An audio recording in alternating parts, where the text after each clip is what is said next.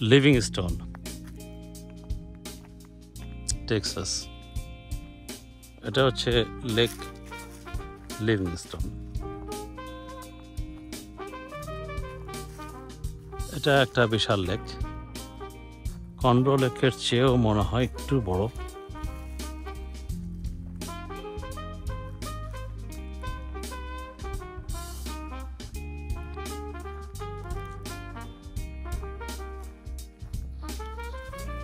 আমরা লেকের এক পাশে, সামনে বড় একটা বোট দেখা যায়। এত বড় বোট এখানে কি করে আমি জানি না।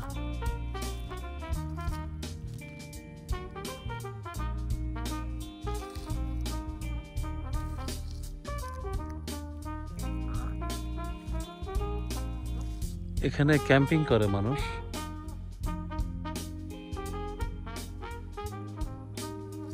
তারপরে এখানে ছোট ছোট উড লগ ক্যাবিন আছে, ওখানে মানুষ থাকে রাতে।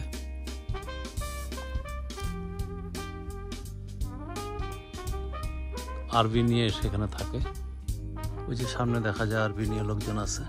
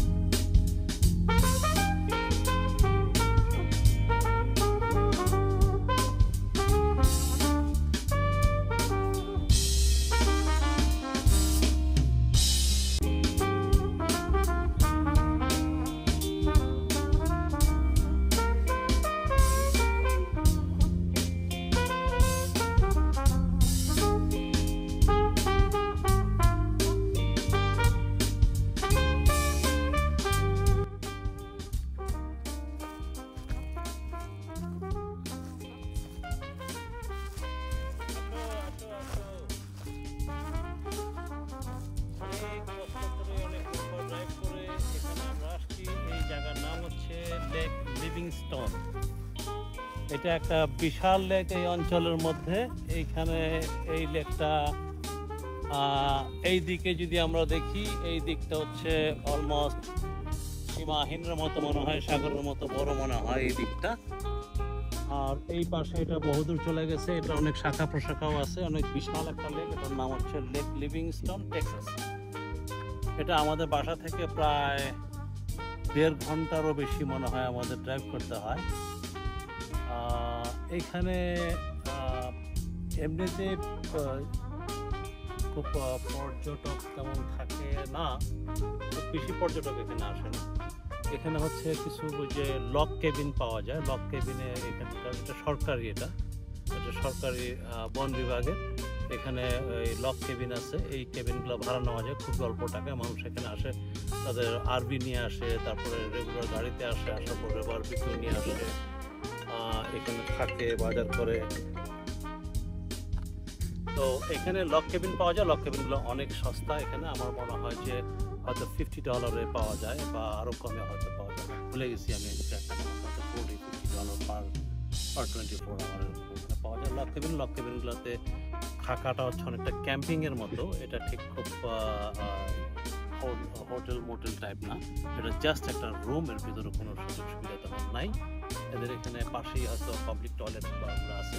আর এমনি ওখানে গেলে নিজের বিছানাপত্র বাসা থেকে নিয়ে আসতে হবে, এখানে থাকতে হবে। আর এখানে রান্না বান্না করবে, সব যন্ত্রপাতি নিজের নিয়ে আসতে হবে। কিন্তু এখানে বারবিকিউ টারবিকিউ করার জন্য বিভিন্ন স্ট্যান্ড এখানে আছে। তো এখানে মানুষ থাকে, এটা অনেকটা ক্যাম্পিংয়ের মতো। এখানে জঙ্গল আছে, এখানে লেক আছে।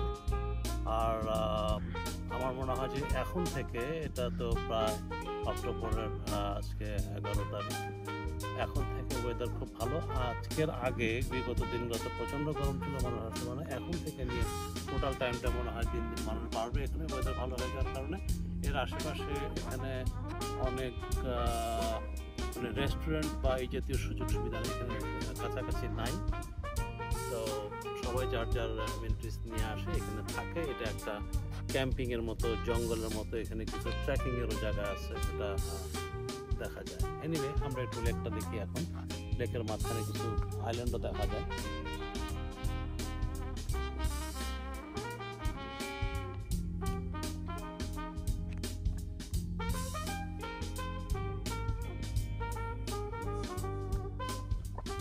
আর আমাদের পিছনে এখানে এই যে এটা তো অনেকটা জঙ্গলের মতো এখানে। তো এখানে জঙ্গলগুলো আছে, এটা অনেক হাই ডেন্স জঙ্গলও আছে। এই যে আমরা এখানে দেখতে পাই এই জঙ্গলগুলা, এগুলো খুবই হাই ডেন্স গাছ, এত গাছ, ঘন ঘন গাছ যে এর ভিতরে মানুষ সহজে ঢুকে হাঁটতে পারবে না, এত ঘন ঘন জায়গা আছে। তারপরে ওই পাশটায়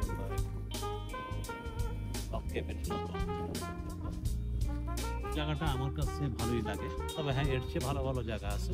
সারা আমেরিকা জোড়া এরকম ভর্তি কোনো অভাব নাই, সব জায়গাতেই এগুলো আছে। তো এই জায়গাটা অতটা পপুলার না, কিন্তু স্টিল আমার কাছে এটা ভালো লাগে। এখানে আমার ইচ্ছা হয় যে কখনো সময় পেলে ফ্যামিলি নিয়ে আমরা লক কেবিনে এসে এখানে ক্যাম্পিং করি।